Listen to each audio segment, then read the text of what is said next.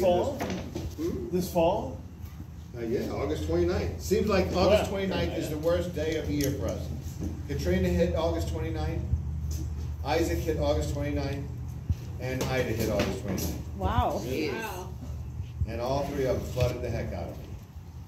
Katrina from that way, so the water only got to about this high because there was no back levee when Katrina came through in 2005. So the water crossed and just kept on going. As Isaac came in, it missed us to the west and it pushed all the water. There's a levee up the road about 12 miles and there's a levee down the road 2 miles.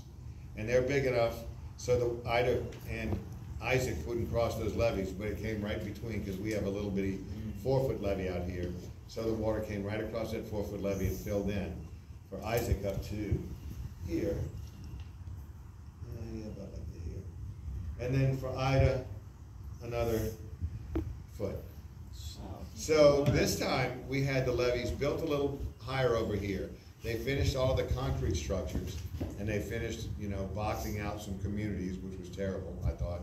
And they put a new pump station and a levee 2 miles south of us to the tune of $70 million that protected nobody. And the pump didn't work. And then they built these partial levees that didn't keep the water out, but kept the water in. And they didn't put pumps and generators and fuel on the new levees. So the water came across and just sat in here. And it was a mess. I mean, this time I was like, how am I gonna clean this up? And I've never hired a remediation company or people to clean off my property before, but I had to this time because there was like this much thatch and marsh and mud throughout the whole property. So we had to get 3 bobcats with. We're gonna plant now? Yeah. We're talking. They've been working all day. They might just want to relax and eat crawfish. No, we're gonna plant. We're gonna plant. We're gonna plant. They put a lot of this stuff in the wrong place. So they were. I said, y'all, we gotta create some cemetery. So they started putting stuff out there. And they did. Humility, sage.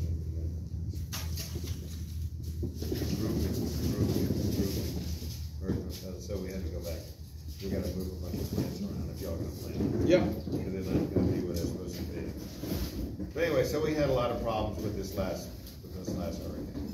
And we had 42 inches of water in 5 of the 6 buildings. The only one that didn't get watered is that.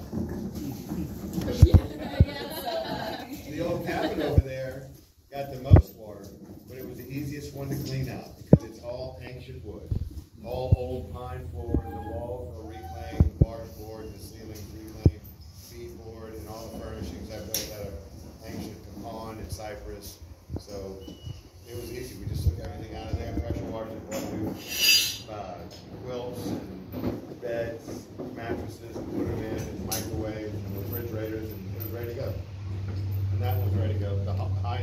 The new ones never had any damage. So the big house had a lot of damage, and then the guy at the remediation company came in and he said, by law, we have to tear it out 3 feet up. Or a foot higher than the storm. So they're tearing out, and I walked in and he's tearing out these all ancient door frames. I'm like, how do you mind the casing? I said, this has been underwater forever. They're 187 years old. Leave them alone. You can't do that. So he got a big fight. He finally left after 3 or 4 weeks. But I needed him because I don't think I could have done it by myself this time. It was just too much mess, too much work. But we're almost done now. We're at the final stages. We've got a big delivery of furniture today, of rugs today, of plants today. Today was a busy day, and y'all showed up. You're welcome. I ordered all this furniture like 6 months ago, and it came today. Hey, Heather, you got us some crawfish? Sure did. These guys ready to eat some crawdads. They gotta go to work first. No. Yeah, we gotta work. We do have to work first. That's exactly correct. correct. First. That's exactly They've been correct. working. No, we gotta work more. You gotta work more? We gotta work more. All right. Let's go plant some stuff. Okay, but I've got to look and make sure. Yeah, we don't want to. I've never placed plants before these guys. It's the first time they've ever done it. Okay. So he's been working in my yard for a year and a half. shouldn't do design. My carpenter tries to do design work. I'm like, don't do that. He changes it. I'm like, you just build what I tell you to build, exactly like I tell you, and it works out well. And whenever he does it the way I tell him, it works out beautifully.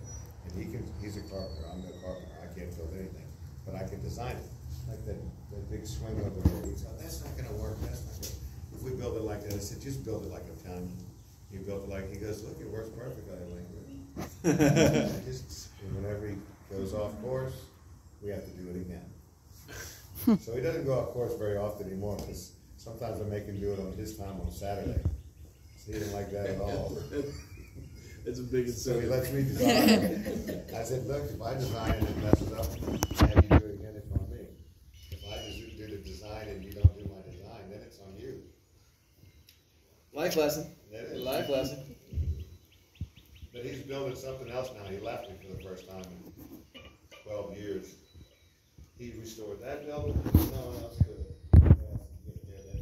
He restored that one. He built all kinds of beds and furnishings here, repairs everything. Every time we have a big storm, he does it all. He doesn't have to hire anybody else. But he takes long. I'm like, you can't do it all, Jack. You've got 2 people who's trying to do, paint, restore 5 buildings.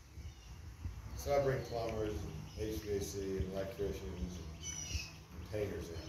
You know what to do with painters in, so you should know. He knows all that, right? He doesn't care if it takes a degree.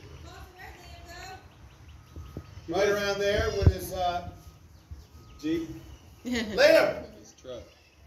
He's right back His there. wagon's his truck. Liam! You went around that way with the wagon, I thought. Oh, he went that way? Yeah. Yeah.